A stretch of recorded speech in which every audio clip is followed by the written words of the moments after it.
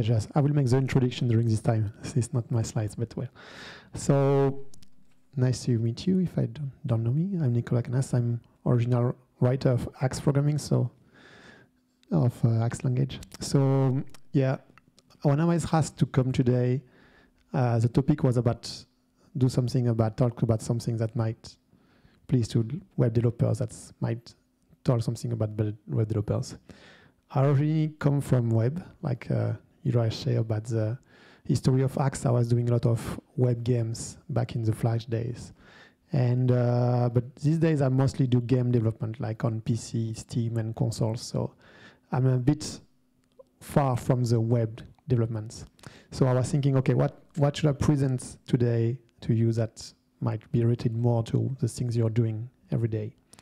And the thing is that there's similar problems we are tackling in web development that you might have to doing game development and web development. There are some common areas where things are shared. One problem we had in our games recently was, all games have this problem, but we getting more and more in these problems, was about ways to handle the UI of our games. One is technical stuff. Well, you need good algorithms, you need good architecture, but the UI is always the messy parts, the part that there's a lot of boilerplate things to be done.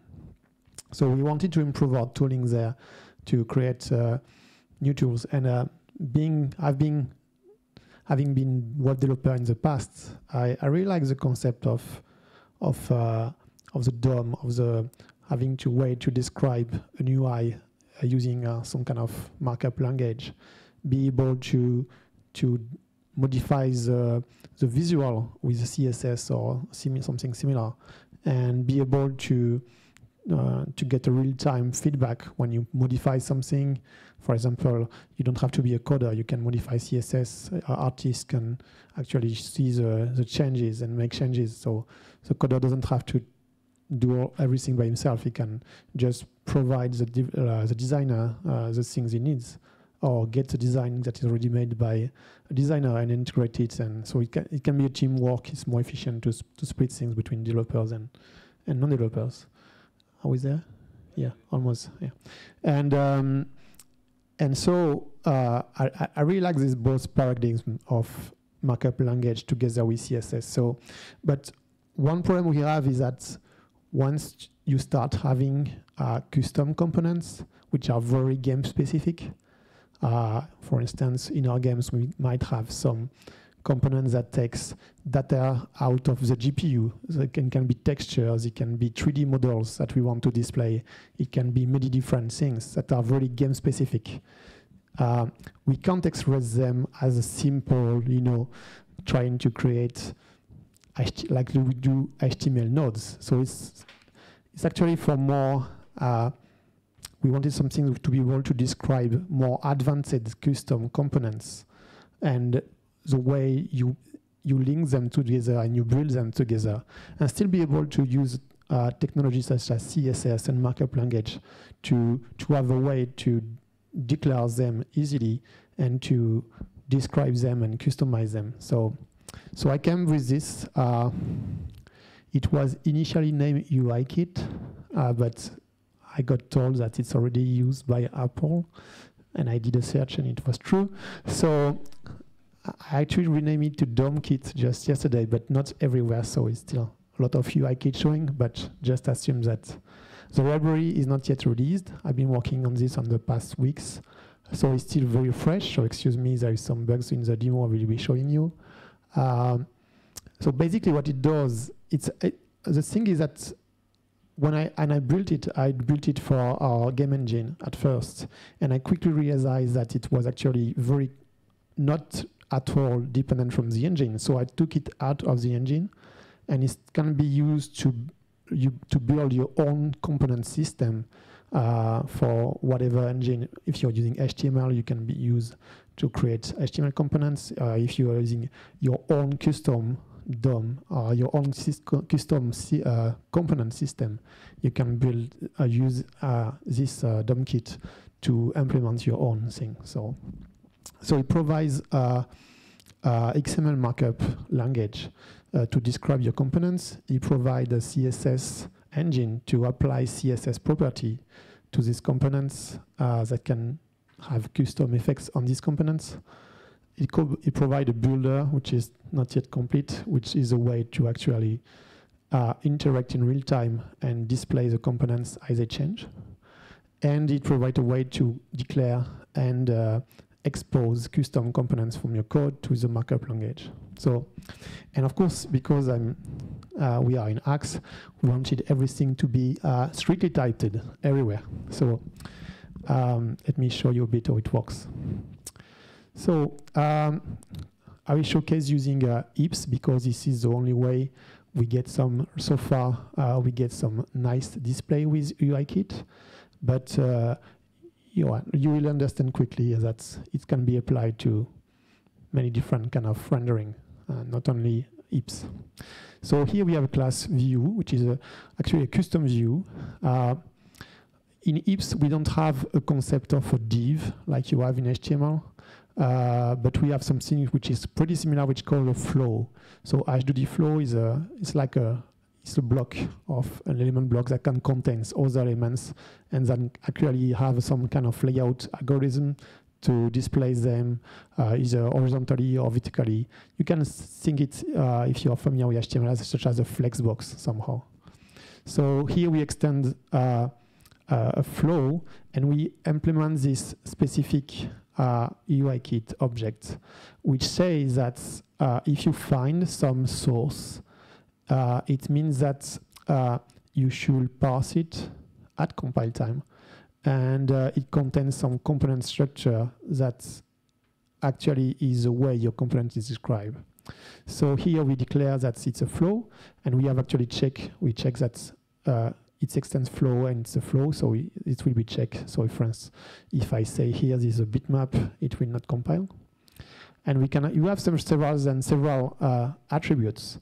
So we use attributes, but they can also be CSS properties. You can use it both ways. So you can declare, this is actually can be declared as a CSS property, or it can be declared as an attribute. And here you have to attribute with RGB hexadecimal code. We have a padding value, a minimal width.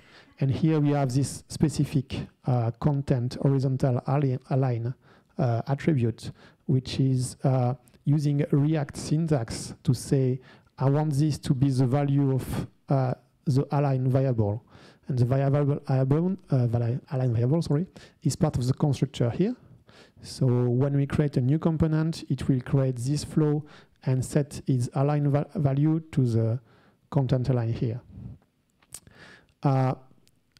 So the nice thing is that it's strictly typed because here it gets that view actually takes an align of the type of being flow line, because it's able to, since it's a flow, it knows that flow has this content horizontal line CSS property, and it knows that this type of this property is actually a flow line.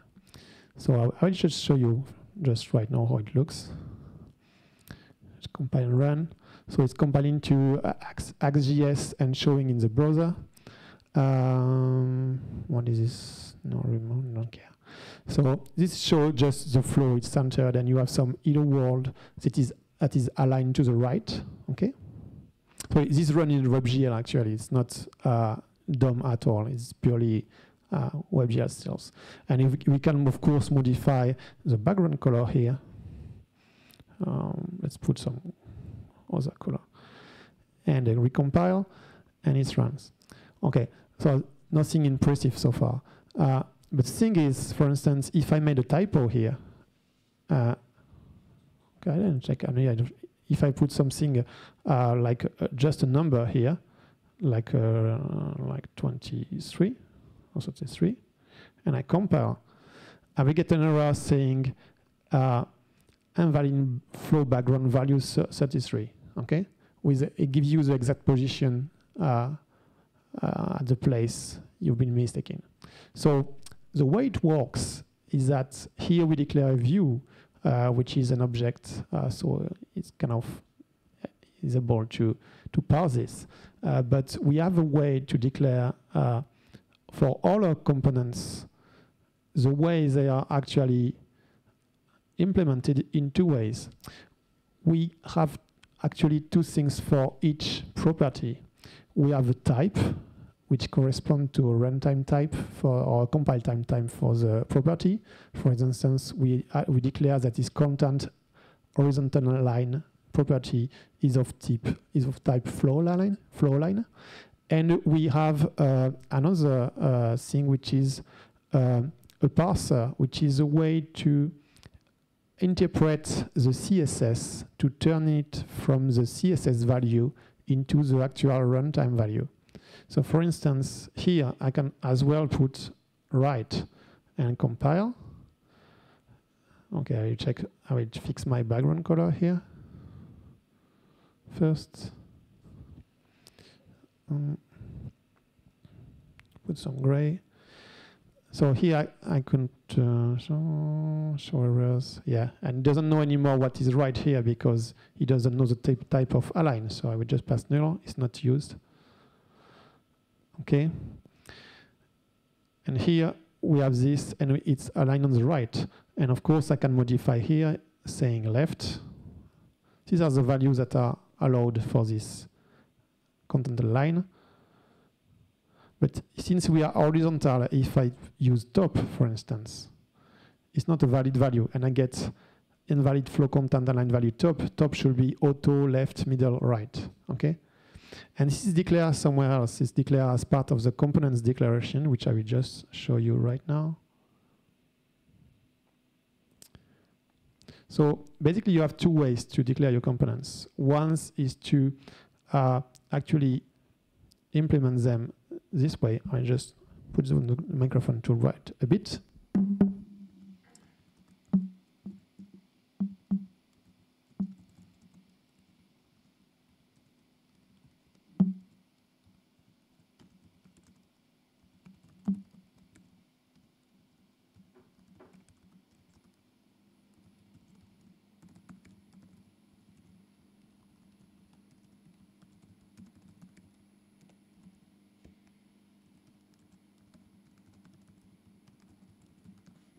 Okay, that's it. That's a very super simple component that we just declare. We need to define also this name, his name, because we might want to use a different name than this. So here we declare a component. We say it's his name in the markup language will be comp. It has a class component, and it has two properties. One is an int, and one is a custom color, and the custom color can be either red, green, or blue. So it means that now we can actually use this here using comp color equal red, okay? And value equal 33. Or I could have, for instance, this be value params dot value, and this be, for instance, the horizontal line D be params dot align,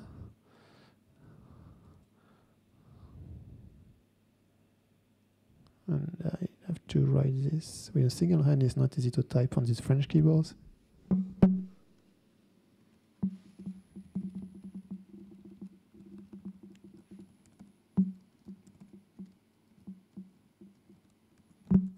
Yeah.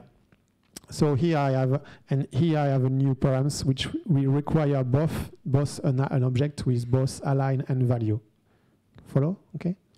So, and here, this is metadata, which is a property for the component system.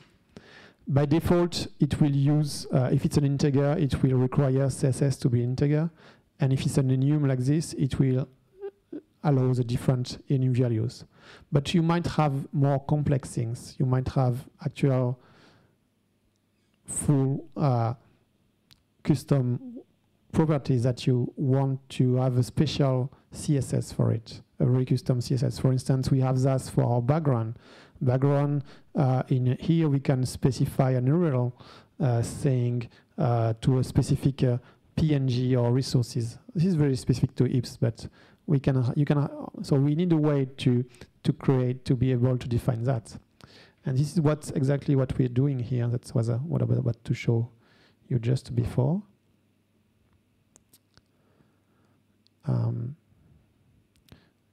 Is declared here, h2d, DOMKit, init components. And okay, this is the registration. Okay, and this is the base components. So here's a way to declare the base components in IPS. So we will directly jump to the flow component. So this is a bit particular here because we are not declaring the flow class already exists, and we want to declare a component corresponding to this flow class. So we just redeclare different properties, and then we somehow give some setters to say how these properties might affect the real object properties, the actual flow properties. So this is the declaration of the flow component, and the flow itself is another class that is part of the engine. But you don't have to have this distinction here. It's just the way I implement it for IPS. So if, for instance, you have a background which have a tile which is a part of a 3D texture and two borders that describe all the way the background tiles. And here you have this property called flow background here, and it means that when we are getting a CSS value, either at compile time or at runtime, we use the parse flow background, and because all these components they extends. I'm putting back to up.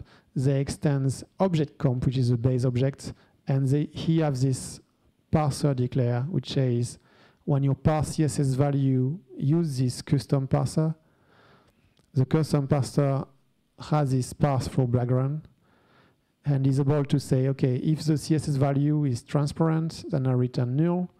If it's a group with a tile and XY, I will parse the tile, and if not, I will just consider it's a tile. And when you get an invalid value, for instance, if you don't like the parse align or the parse vertical align or horizontal align we had before, if it's auto, middle, left, right, or here we get some custom error message, invalid property, X should be auto, left, middle, right. Okay. So the way you can really easily declare your parsers, the way to interpret your CSS in a custom way, and decide the parser converts the CSS value into an actual property value, and then you have your eventual setters that will actually apply this value to your object. For instance, here the scale property affects both the scale X and Y for the same thing. So you have a way to, for instance, the margin property here will affect the padding of different values. So that's a way to also to create components for and give them some CSS kind of interface that is not at all implemented originally in the component itself. So you can do both ways. You can either implement it directly in the component if you want to declare components that are already aware of DOMKit, or like this way, or you can, other way is to, you have an existing set of components and you want to be able to use these components with DOMKit, then you declare like the class I showed just now, which are a way to give these components a CSS access. So yeah, so with this way we get perfectly typed, entirely standard typed HTML and CSS. The only thing that it doesn't, I haven't showcased you, but you can actually load CSS files at runtime and apply them to your components, and it will work as well. It will go through the validation of the CSS properties, and it will apply them to the component. Right now, it's quite, because it's CSS, we are still allowing a lot of errors to go, not creating runtime errors, but you can catch warnings and say, for instance, if it's, because we don't always know with CSS, because it's mostly based on classes.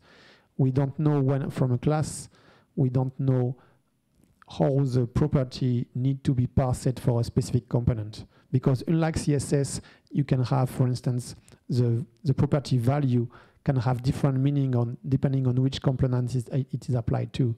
For some components, the value might be an int. For some other components, the value might be a string. So it depends really on the component name. But it's very efficient because we do some memorization of the result to make sure that we don't parse the CSS every time we need to apply it. So yeah, and what's last thing I wanted to show you, but it's not yet available. I'm still working on it. I couldn't finish on Monday. Is that things I want to achieve is that a way to actually, when you have this component displaying on your application, is to have a way to track the change in your source file, such as if you modify your source file here, you get a real-time refresh of your components running in your engine or in your system directly. And the same goes, of course, for the CSS file.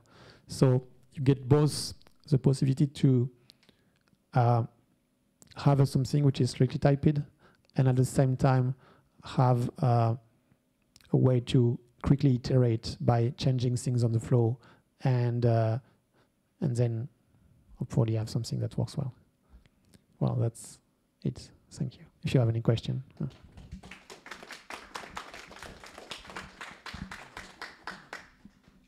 Yeah. How would you make this component the comp to actually display something? Is it something? Oh yeah. Well, sure. Okay. So for components, you need a bit of extra work because I haven't shown anyway. So first, your components, they have to extend the base class of your component system, because either they are outside of the range of the components. So here, my base class is H2D object. So here I have this custom component here, which extends H2D object with these two values, and of course I need a constructor for them, which I will write down.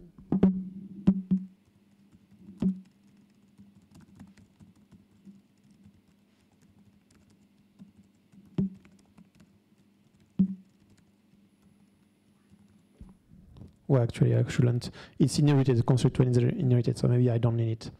And what I want here is I need another step, which is to register the component into the component system, so the markup knows about it, because it might be in some other file, and we want to make sure that it's registered so that we can't use comp there. Okay. So I will register here. I have some init components here, which is already done, so I can add my own.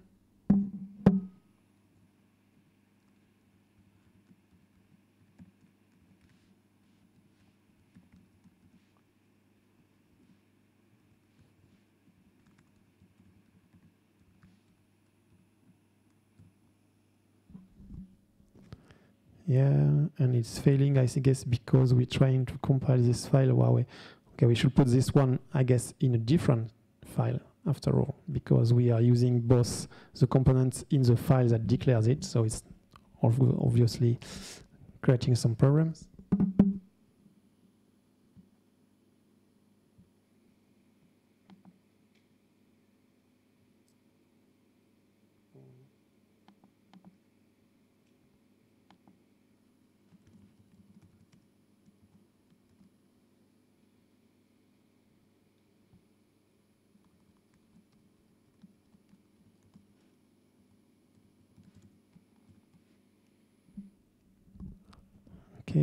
let me check.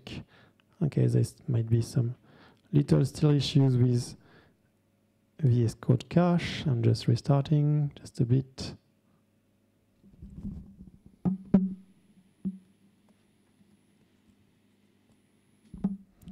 Okay, now it compiles and it works. So if I have here and I have this COM color red and I made a typo here and I compile, yeah, I get red should be red, green, blue. Okay, you see? So now if I want to, okay, this will make sure that it creates a component red that gets added to the component flow that is our view, but it still doesn't display anything. So here we might say, okay, what if let's say, I will not instead object, but instead bitmap, which is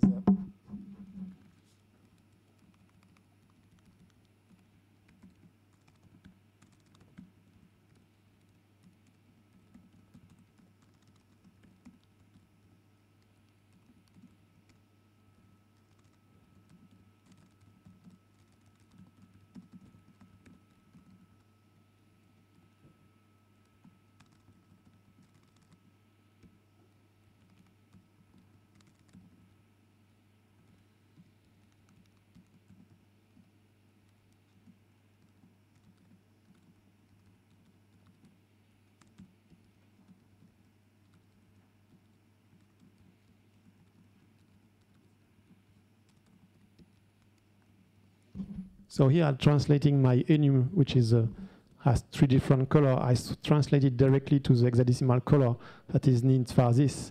And I create a 20 by 20 tile, which is actual full color square.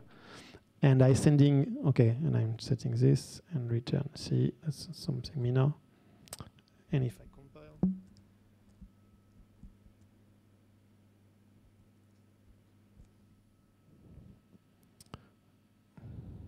okay. Okay, I have. Oh, I see. Already have a color value, so I will just change it here.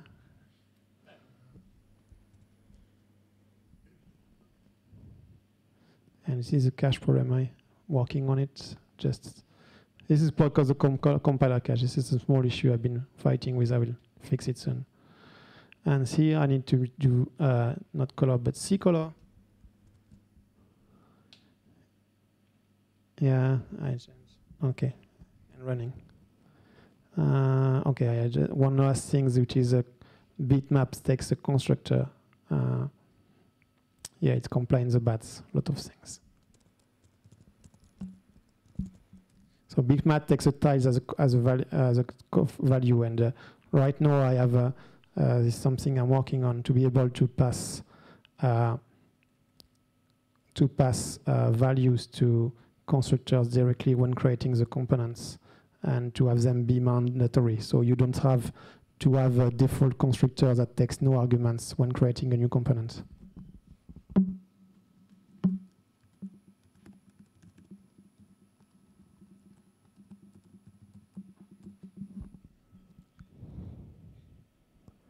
And I think we should be done. Yeah. Okay, so here are full components that actually display something. He has the C color that sets the tiles. By default, the tile is null, which doesn't display anything. And it's used in this part here. And I can compile and run.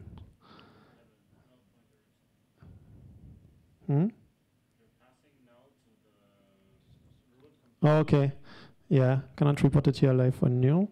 So I have to change that here.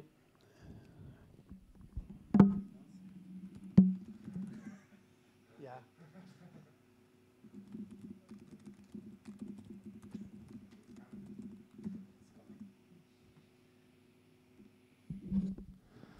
Yeah, and it's good. Okay, red. Okay, and okay, one last small thing, which is quite nice. I find a new feature.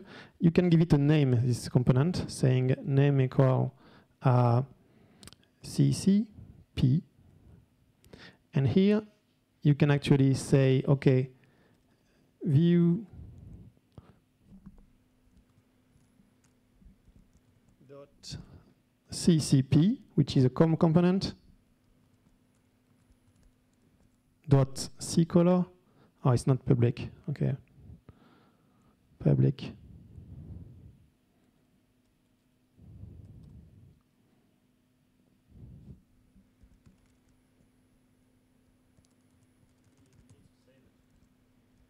I don't think so. Do I? Yeah, sure. How else would it? Yeah. That ccolor equal. I put a caps lock. Equal green. Yep. And I run. And it compiles and should work. What's wrong?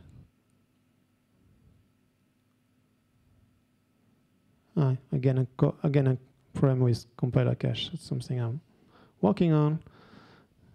So.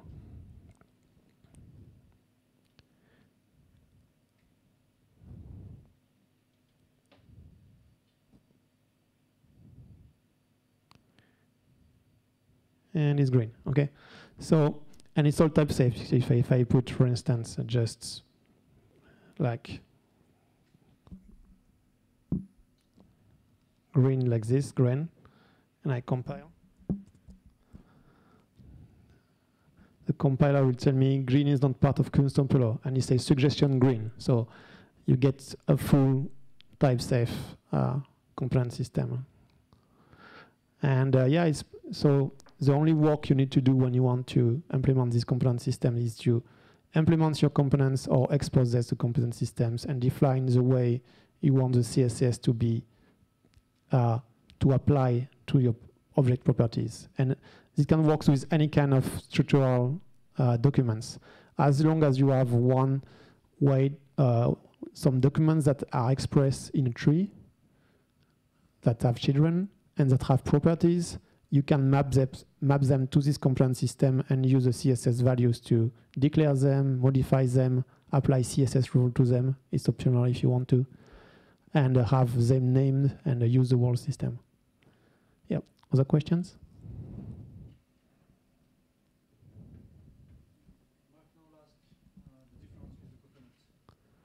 I don't know Coconut in all details. I get it. Maybe there's some common overlap. Hmm?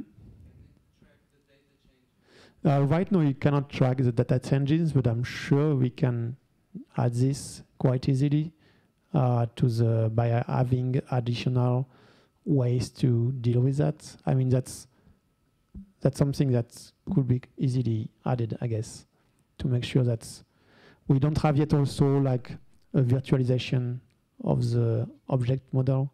So right now, all the objects are actually really created, which I think like URI Coconut is more about a virtual DOM that creates a virtual, well, we could have a virtual representation of this and then delay the creation of the, that's more features that can be added on top of it. Right now I'm focusing on having things like type safe and a way to define how things works. After you can have as many features. Right now it's still early, so I don't have it.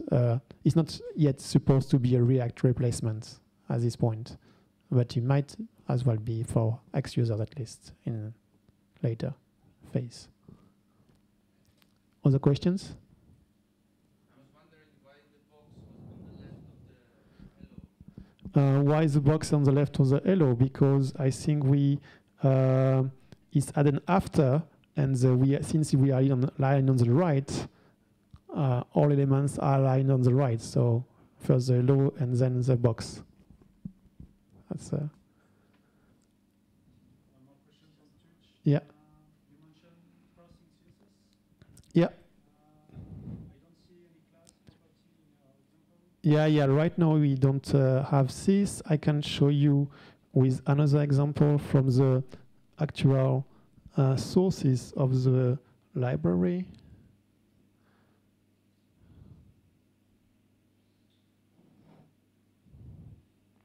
And of course, I don't have the open with VS Code. I don't know why on this computer, so I have to open it again from here. Open, does it show here? No. Open folder.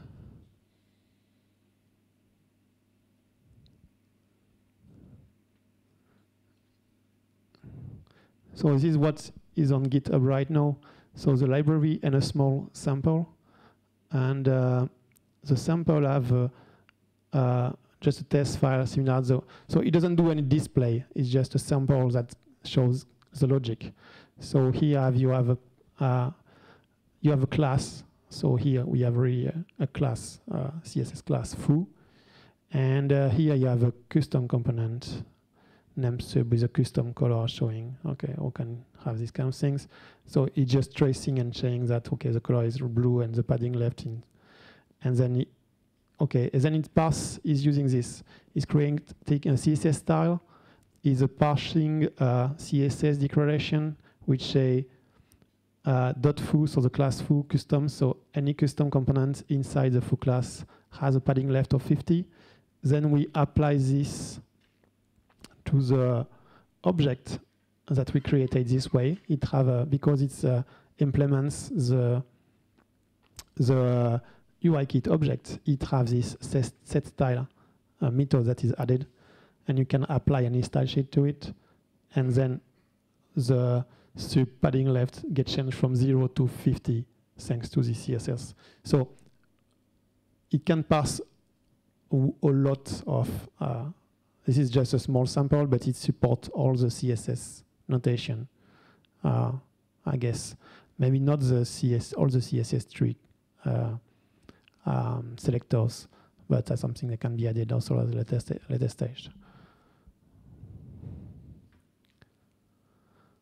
So yeah, and it's just entirely custom CSS implementation, so you don't need to run in a browser to have it. Like the CSS is a parser that does parse the CSS thing, and this is a CSS style that actually applies the style to the different elements.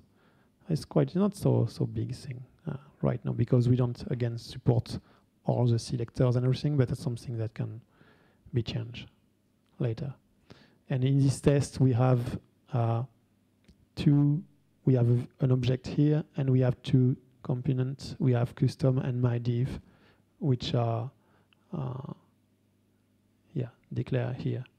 We have base component, which has a name, and we have a div component with just some padding declaration, and we have a custom component, which is div component, and just have a custom parser for the CSS. So it's just a small example of how you declare components and how you expose them to DOMKit.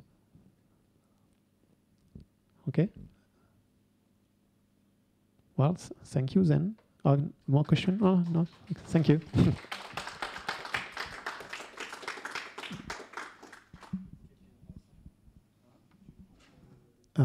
I think so, we have Q&A with Simon, I guess, maybe, or maybe some Q&A. No. Wake up.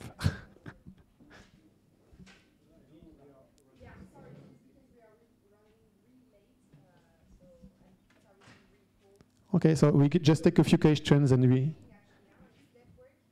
Yeah, can we just take a few questions and wrap up? Yeah, thank you. So, yeah, there was some potential questions about, I don't know, for Simon, about the compiler or explanation or like other topics. But I think we are running out of time, so we can do that out with a few beers. That will be as well. Maybe even better. Yeah? Okay, thank you.